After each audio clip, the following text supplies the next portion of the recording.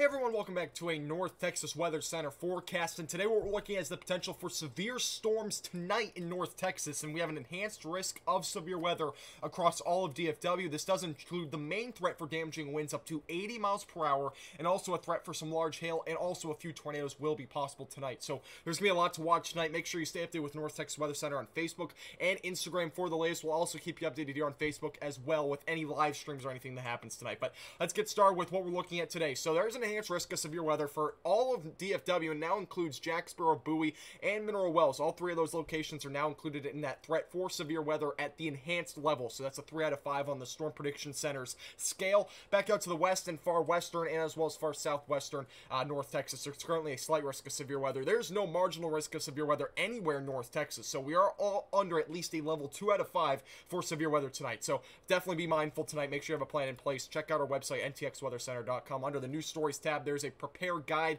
on how to prepare for severe weather. Go check that out. It's also linked on our Facebook page. Hail outlook for tonight, primarily west of DFW will be where the main large hail threat exists, and that hatched area represents a potential for 2-inch plus diameter hail sizes, which might be anywhere from hen egg sized hail up to baseball sized hail out of an isolated storm or two. It's a 10% chance within a 25-mile radius in the hatched zone. Here in DFW, I would primarily be watching out for up to golf ball sized hail, but I would expect mostly just change sized hail if we do see a hail threat in DFW.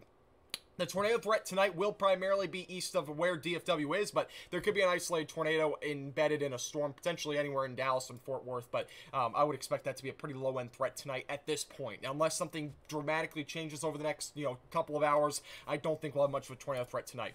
Take a look at the damaging wind threat. 80-mile-per-hour damaging wind gusts, or potentially even higher than that, could be possible in this region here. That's an isolated threat, but definitely be mindful. That could be some pretty strong damaging wind gusts out of any of these storms. And I can't even rely on microbursts tonight, so just keep that in mind. In an isolated location, again, not everybody will see that. I would expect the main threat, though, most of us will see some sort of gusty winds, or at least damaging winds around 60 to 65 miles per hour out of a good amount of the storms that do roll through the Metroplex tonight.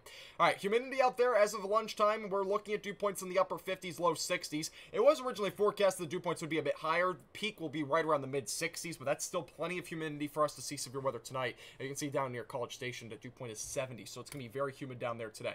Take a look at the future radar. So 3 o'clock this afternoon, we'll start to see storms popping up. That will be near Wichita Falls. We're not going to see any storm activity up until at least 6 or 7 o'clock in DFW tonight, so just keep that in mind. Closer to about 5 o'clock, you can see storms are erupting around Wichita Falls. Pretty stationary at the time. I mean, they're from 3 to 5, they will be fairly stationary in that region, so not too much of a concern again for DFW then. 6 o'clock, a couple of isolated showers or maybe a thunderstorm could form down here in this region here, and that would mainly be because of how much humidity is being lifted up from the Gulf of Mexico. We might have a chance for maybe an isolated storm. No severe weather is expected out of anything down to our south, though, so don't be too concerned about any sort of isolated storm that forms anytime between maybe 4 to 6 o'clock down to our south. That should not be anywhere close to severe. You can see a storm here near, just north of the Red River Valley. Any of those purples and whites, those are the colors that you're looking at for the potential for large to potentially very large hail as well.